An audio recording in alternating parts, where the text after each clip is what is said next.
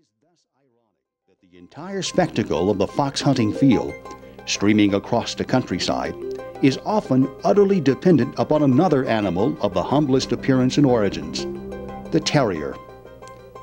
The word terrier is derived from the Latin terra, which means earth. The fox is a creature of the earth, denning and hiding in burrows scratched out by other animals, and it is to the earth he usually goes when pursued. And there is no hound, however noble, capable of bolting him from his burrow once he gets to ground. For this, we need another creature of the earth, a type of dog traditionally bred and kept by the most humble of Britain's inhabitants.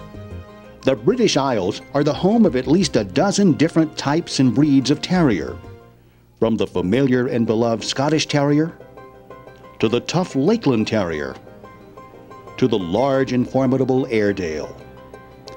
The traditional roles of all these dogs was to deal in a straightforward and combative fashion with many different types of animals that were thought of as vermin: rats, weasels, badgers, otters, and so forth.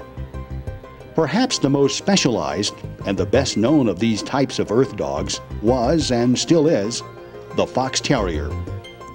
This term, fox terrier, is most commonly used for a specific breed of dog that is registered with the kennel clubs of the United Kingdom, America, Canada, and other countries.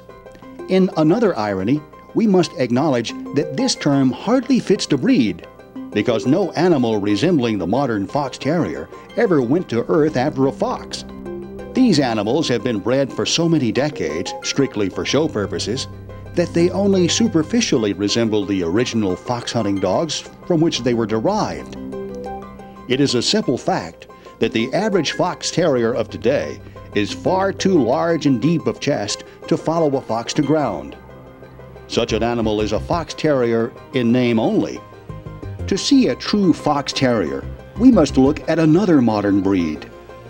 Just like the Kennel Club Fox Terrier, this breed stems from the working fox terrier of the 18th and 19th centuries.